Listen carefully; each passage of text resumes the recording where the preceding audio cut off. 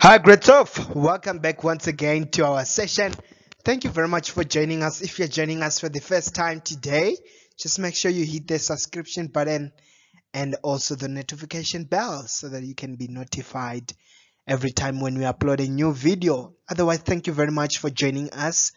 And we are still continuing with analytical geometry, also known as coordinate geometry.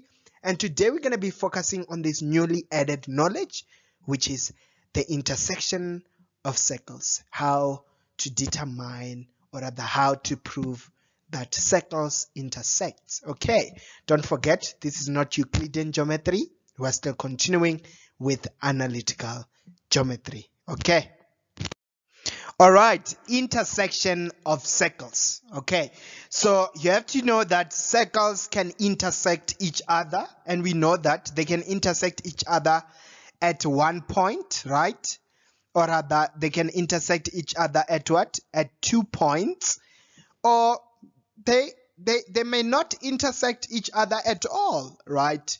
And in this session, you'll learn how to deduce each of these cases. How can you determine if two circles are intersecting at 1 point, at 2 points, or rather they do not intersect at all, using the knowledge of coordinate geometry or rather analytical geometry.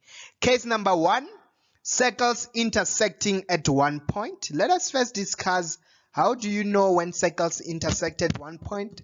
Very important exam kind of question. Okay, so if the distance between the centers of the two circles, right, it's equal to the sum of their radiuses. The sum of their radiuses. Remember, to calculate radius, we use distance formula. Also, to calculate the distance, obviously, you use distance formula. Okay, so if you find that the distance between their centers, right, this whole distance, because you'll have a coordinate here, AB, you'll also have another coordinate there, let me say CD, right? So if you calculate the distance from their centers, which is your D, right, you get your answer using distance formula, and you find that it is equals to actually the sum of their radius, right?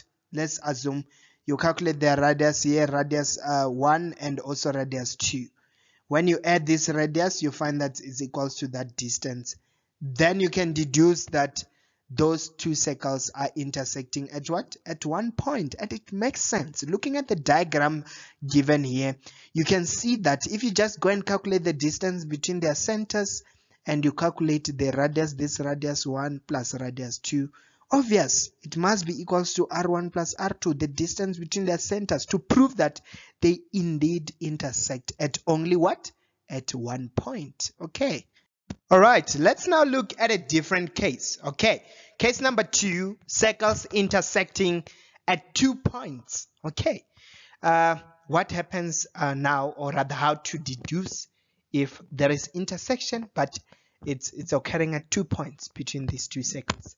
Okay, that is if the distance between the two circles is actually less than the sum of their what? Of their radius. Okay, if you find that the distance between these two circles is less than the sum of their radius or radii of their two radius, then the circles intersect each other twice. Okay, and you can clearly see this, right? Look at this. When you calculate the distance between their center here, right? The distance between their center, you'll get the answer. But if you take R1, right? R1 is from here to here. And you add R2, it's from here to there. Can you see that it will be greater than D? Can you see? In other words, D will be less than R1 plus R2. Okay, or rather R1 plus R2 will be greater than what? Will be greater than D. Okay, so in other words, this implies that the circles are intersecting each other at what?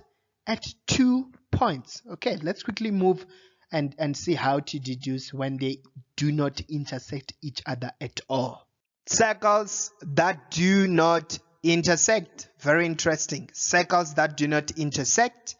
And I think this is quite clear, right? If you make a diagram of two circles, maybe you forget these cases or condition, you can just sketch these two circles and you can be able to deduce the relationship between the distance between their centers and the radius, right? Because it will actually tell you. So when they do not intersect, you find that that distance between their centers is going to be greater than the sum of their radius, right? Obvious. You can see that this distance between their center is actually greater than R1 plus what? Plus R2. Then you'll be able to deduce that what? These circles what? Do not intersect at all. Because in an exam you get a question saying prove that the following circles intersect or not. If they do intersect, tell us whether they intersected 1 point or 2 points, right?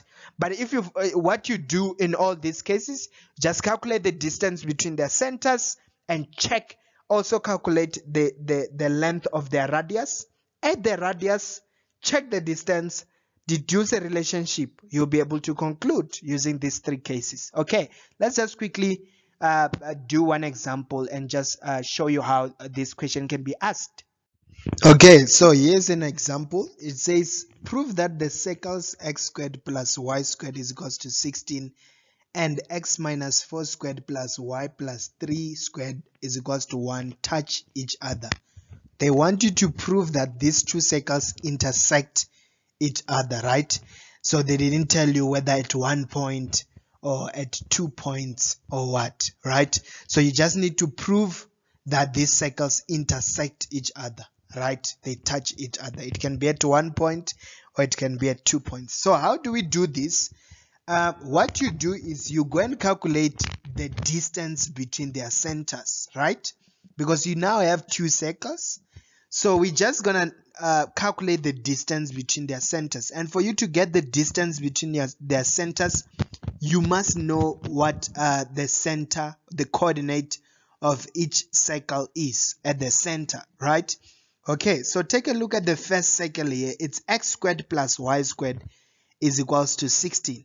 And we know that from this standard form, this is a circle that has its center at the what? At the origin, right? It's at the origin.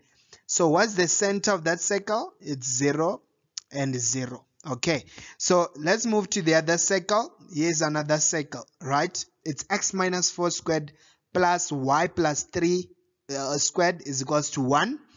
We can also deduce the coordinate of the centers, right? So the center there will be what? Will be 4 and what? And negative 3. 4 and negative 3. Remember, we said you just change the sign there of the centers. Then we can now go and use our distance formula to now calculate the distance between what?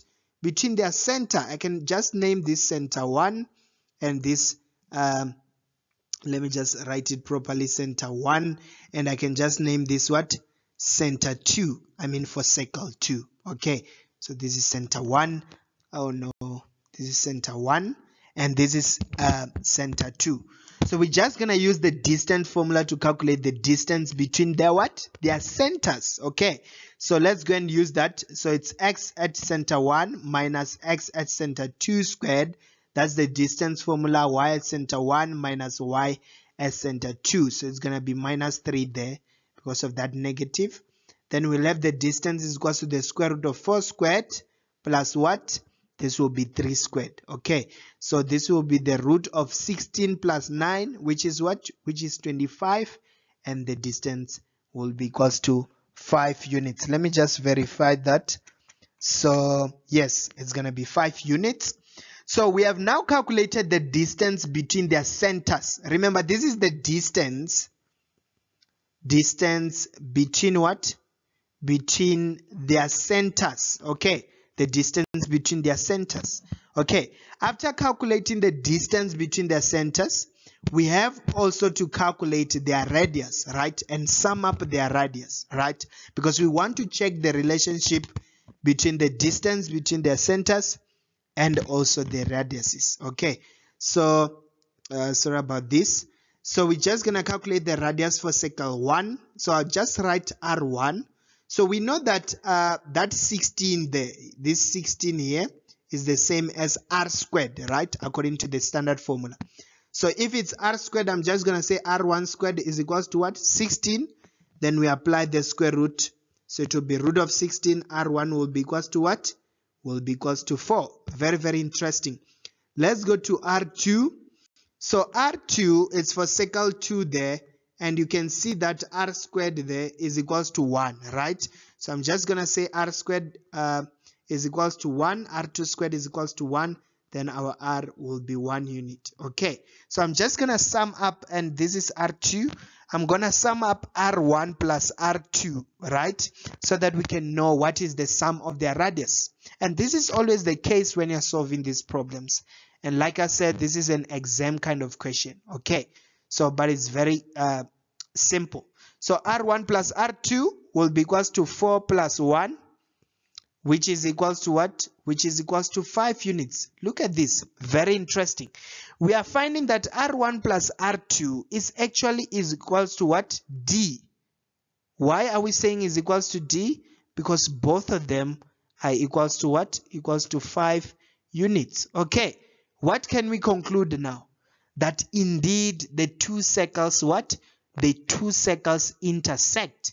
And we can deduce actually that, oh, actually these two circles are intersecting at one point, because the distance between their centers is equals to what? Is equals to the summation of their radius. Okay, so the distance between their center there, R1 plus R2, this distance here is equals to what? Is equals to R1 plus what? Plus R2, which now proves that indeed the two circles do intersect, or rather touch each other at what? At one point. Okay, so that's basically how you go about these questions. Very interesting and very simple. What you do, you just calculate the distance between their centers, and also you calculate their radiuses and you sum them up, right? You sum the radiuses, you calculate the distance, compare the two, use the three cases, and you'll be able to deduce whether they touch each other at 1 point, 2 points, or rather they do not touch each other. Okay, great stuff. Thank you very much for watching. Thank you very much for joining this session. Don't forget, we were focusing on intersections of circles. How can we determine if circles intersect each other or not? Coming up next, in the next session, we'll be focusing on lines to circle. How can we calculate the tangents to circle? How can we calculate the secant? How can we determine these points between lines on circles? Okay, otherwise, that's all for today. Thank you very much for watching, and goodbye.